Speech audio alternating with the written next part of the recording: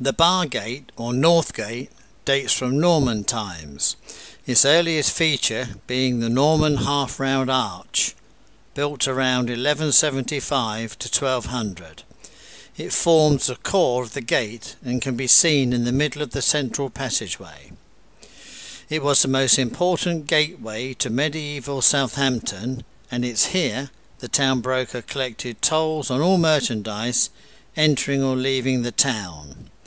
A bridge formerly spanned the wide moat in front of the Bargate, and the entrance was defended by a portcullis, the groove for which can still be seen today. Twin drum towers containing arrow slits were added either side of the gateway during the 13th century.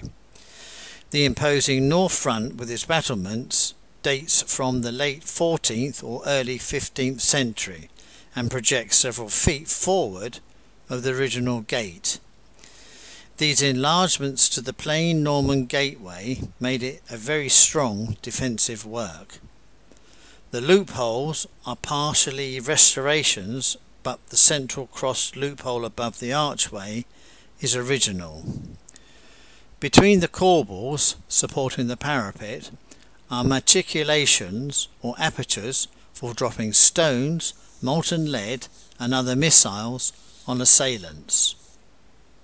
The two leaden lions, which form an ornamental guard to the entrance of the gate, date from 1743, when they replaced earlier wooden lions which used to stand at the end of the bridge crossing the wide moat in front of the Bargate.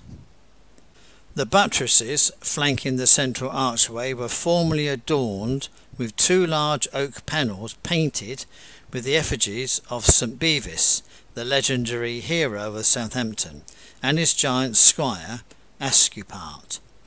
The metrical romance of Sir Bevis of Hampton, one of the most popular books of the Middle Ages, was founded upon their exploits. The two oak panels were exhibited inside the Guildhall above the archway, which later became the Bargate Museum. The north front of the Bargate is decorated with shields bearing the crosses of St. Andrew, St. George and 9 other heraldic shields placed there in honour of the parliamentary representatives, leading burgesses and benefactors of Southampton during the late 17th and 18th centuries. The north front of the Bargate has been the scene of many important ceremonies, particularly those connected with the visits of royalty. Among these may be mentioned the visit of Queen Elizabeth I to Southampton in 1591, attended by her entire court.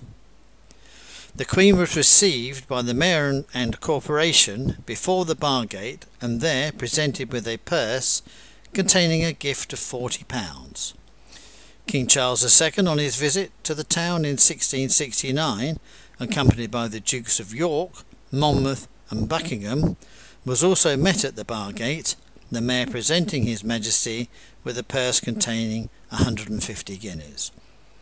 The Bargate has also provided the background to grimmer events, in particular the executions that took place here in 1415.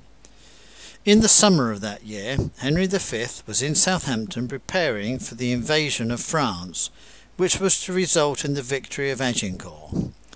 And while in Southampton, a plot against his crown and person by his cousin Richard, Earl of Cambridge, Lord Scrope of Masham, and Sir Thomas Grey of Northumberland was discovered. The conspirators were beheaded just north of the Bargate a few days before the king set sail for France.